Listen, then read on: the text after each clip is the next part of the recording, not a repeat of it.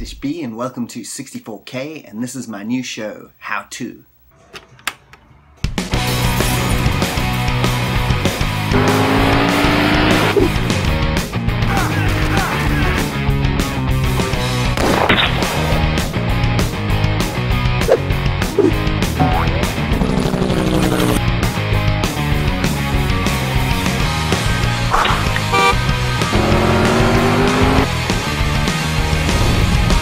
Welcome to 64K, hosted by Bastich B.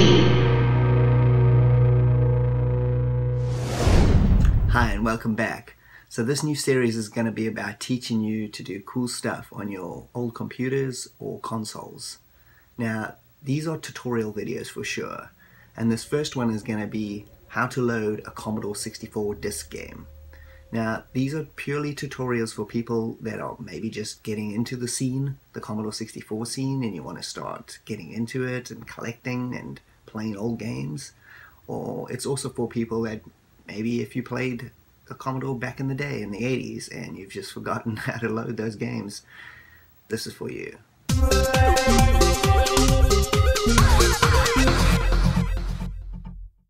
Okay, so the first command I'm going to teach you will allow you to play any original disc game. I'm talking about games that came in a box, you know, they bought them at a store or eBay or whatever. This is an original disc. This isn't a bootleg with lots of games on it. This is like a bootleg, one of my old ones from the 80s. As you can see, it's got a whole bunch of games on there. It's not just one game. I got Bionic Commandos, Kane 2, Salamander, etc., etc. Original games obviously only have one game on each disc. So now this command will let you load any original game without any hassle. So let me show you how to do that. So the command is LOAD, load. You use shift and hit the quotation mark, which is above the 2. Then you hit star, and then you hit quotation mark again, and then you do comma 8, comma 1, and then you hit return. And that is it. That's all you need to know. You can hear the disk drive there humming, the game's loading, done. Every single original game you can load that way.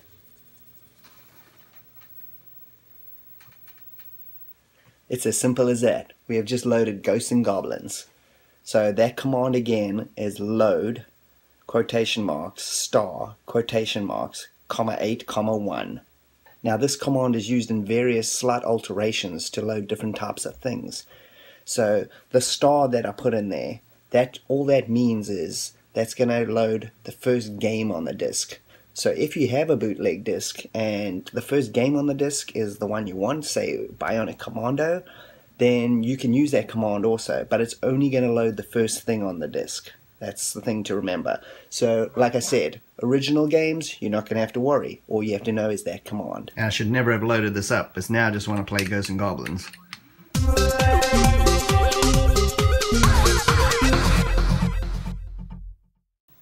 Okay, so next up is loading bootlegs or copied discs, like this sucker here that has multiple games. So there's two ways of doing this. If you know the name of the game that's on the disc, then you can type the first few letters of it with star, and I'll show you the whole prompt. So let's put on the disc, and we'll type load, quotation marks, the name, Bionic, followed by star, quotation marks, comma 8, comma 1, and slap return. Now the time it takes for the game to load really just depends on how many blocks it is, how big the program is. So it can take 30 seconds or a few minutes. This one was pretty quick. Now you type run, followed by return. Yeah, so that'll just load the game directly, just like in an original game. Now if you want to look at the disc, what's actually on the disc, then this is another command you're going to have to use. So you're going to type load, quotation marks, $, quotation marks, use shift on all those, comma 8, and then return. This is going to load up the directory so we can see what's on this disk. Now when it says ready, it's already scanned it. Now you just write list, L-I-S-T, and return again. That's going to show you everything that's on this disk. Now there's a few things of note. At the bottom here, it says 72 blocks free. All that means is that this disk has got 72 blocks of memory free, and that is not a lot. So your average bootleg game probably takes, I would say, about 150 to 200 blocks. So like Kane 2 is 167 and Space Junk's 105. And at the top there you got Bionic Commando, that's 116. I'll explain that right now.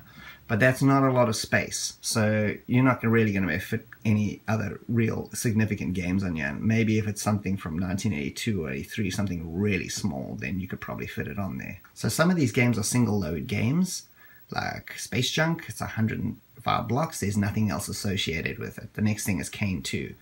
So all that means is that when you load this game, it's going to load up, you can sit back and play it, and it's not going to be doing any multi-loading, like if you get past a level or something, that is it. Once you turn it off, it's gone, you can load it up again. Now if you look at the top here, Bionic Commando, you can see it's got all this other stuff after it, before Scorpion. What that means is that this is a multi-load game. So it'll initially load up Bionic Commando, the main part of the game. You'll play it, you'll probably get past first level, and then it'll start loading, and then you get past the next level, load the next level, etc, etc. So when you look at these kinds of games, the one you want to go for is obviously the first one on the list. So let me show you how to load that.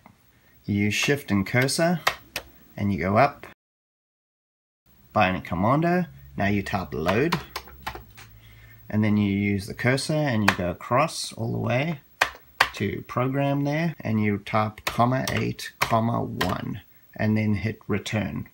Okay, so once it finishes loading, you'll hear the disk drive stop and you'll see this little prompt over here. Now you can take the cursor and move it all the way down to the bottom, and then you type run, R-U-N. Return.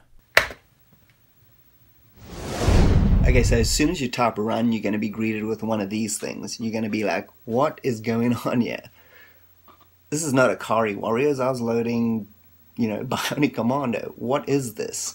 So this is what we used to call cracking services, or hacker groups that used to crack the game, hack it, and put it onto like discs and distribute it all over the world for everybody to get for free. So these guys went under the name of Akari. There's tons of these guys. There's Hotline and Eaglesoft. I used to know them all really well. This crazy scrolling thing, he's doing a shout out to all his hacker friends over the world. There's usually like accompanied by really awesome music here. This one doesn't for whatever reason. Most of them have music. It's pretty cool. I used to leave them on and just listen to the music. It's awesome. So you're like, what? How do I get past this? There's 3 ways of doing that. The most common one is hitting the fire button on your controller. You can hit the space bar on the Commodore keyboard, or you can hit the Commodore key in the corner there. If you're playing these games through emulation, just bear in mind that the Commodore key is actually escape on your PC keyboard. So let's go ahead and do that. As you can see, it's loading the beginning of the game right now. And what is this, you may ask? So the hackers also did us a favor, and they put some cheats on this game. Now you can either activate them right now, or you can just play the game as normal, but you always got that option. I always thought this was pretty cool because there's some games that are ridiculously hard, and it makes it really easy to capture footage on these games right now, because I can show some other levels like much further in the game that I would have been playing this game for ages to try and capture this footage, and I just don't have the time to do that. So this is a really invaluable tool. So it asks you, do you want endless lives? And I'm going to say no, and then it'll ask you, do you want endless time? So these are obviously game mechanics within Bionic Commando. Choose whatever you want, and then the game will continue loading. You can hear the disk there purring. Remember I showed you that list, and it had more commands after Bionic Commando, and those, it's loading the next file there. That's why if you're going to be loading a game like that is a multi-load game, you definitely want to load the first thing. That'll get you here, and then it will continue, and the game should start in a few minutes. And here it is, Bionic Commando. If you're a purist, you can probably tell that the music is going super fast. That's because I was just loading it off one of my old discs. They were PAL format, and I'm playing it on an NTSC Commodore 64. Some games work absolutely perfectly. Other games have music issues where the music is faster or slower, or little tiny graphical glitches.